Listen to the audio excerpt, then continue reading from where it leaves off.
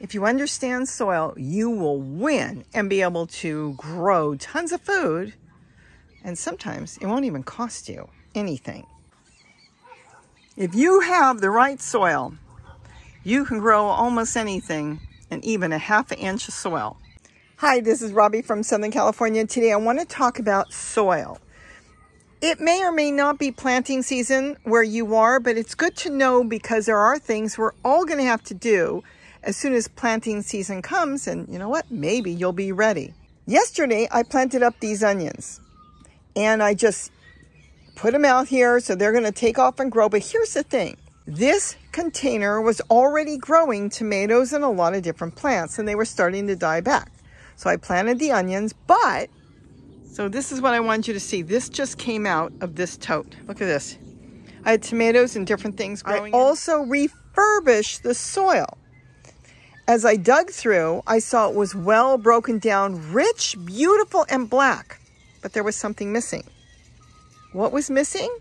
There were no earthworms. Probably not much in microbes either, because everything I had put in there had completely disappeared already. Everything ate it down. Everything grew into beautiful plants, but there was nothing left. That's okay if you're going to grow carrots and radishes and plants like that. Even the onions probably wouldn't mind it because they don't need a ton of food. But if you were going to do something like squash or peppers or tomatoes or anything, cucumbers, it would need a lot more than what was already in there. Now, of course, I want earthworms and microbes in my soil. And if they're not there, things could grow slower, or you may end up needing to get plant food. And I don't use plant foods, you know that. So all you have to do, it's very simple, is find where your pot is draining or your container, which is there. You can move everything away and refill it. And I refill it just like I would if it was a new tote. And you'll see what I do. I throw in all kinds of stuff. I throw in toilet paper rolls and leaves. And remember, kitchen scraps is nothing more than stuff that already came out of your garden that either rotted or you didn't like, or it was the offcuts that you don't use. Everything goes in there, and then you take the soil that was already in there and push it over. That's it. Now, the earthworms, the microbes will come back. You can always put a picture. That is true. And I'm going to be putting pictures and stuff. You can watch the video on that. But for this, I don't think I need a picture for onions. But if you were growing something else, you could. The point is, you have to build the soil back. Now, you would say, wait a minute, but it was all in there. That's true. But, you know, it doesn't hurt to build back. Think of Mother Nature. Look around, and you will see that soil is being built every single day by things falling on the ground from trees. Leaves. That's why I want you to collect your leaves now if you can, or early spring before you plant, so you'll have that you can bury in your totes. I would rather have you make your own soil practically for nothing. Buy a good brand. Buy a brand that's well known if you want to put some on the top. Then just go and buy cheap soil. I have bought some cheap soil, and let me tell you, some of it last year was not good. There were probably things in it that inhibited plant growth. They may not have even known it when they composted it and had it all ready to go. If it's not tested, and it costs a lot of money to test, they may not know there were herbicides in there. Who knows? There's been free soil given away by companies.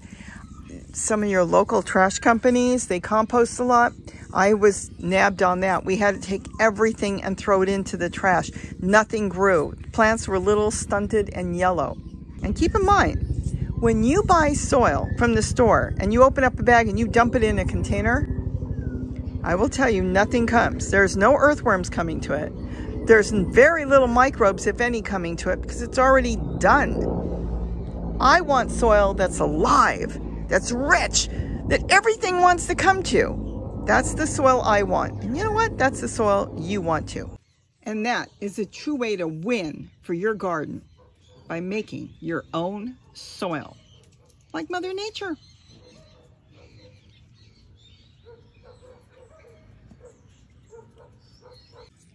So there it is. A few days later, they're looking really good. And that's what you want to do. Don't worry if the leaves are still buried and they're not broke down yet. These plants are thriving, knowing that they've got real soil like Mother Nature makes. You can put a picture if you want in there, go watch a video, but just burying some leaves and starting all over and leaving the original soil in there will bring your earthworms, will bring the microbes, and you can continue to grow without putting out a lot of work. Do you know what she wants? You all know what she wants. And you know what she's done? She's been picking it herself. But there it is. So grow fresh for yourself and your family, and of course for your pets too. With that, I hope I've given you some ideas on how important it is to make your own soil. Not only is it free when you make your own soil, but the thing is, your plants will enjoy it even more. And so will you, knowing you didn't put out hundreds and hundreds of dollars to grow a small garden for yourself. With that, have a wonderful day. And don't forget to eat what you grow. Bye-bye. See? We save all our leaves and we make our own soil, right?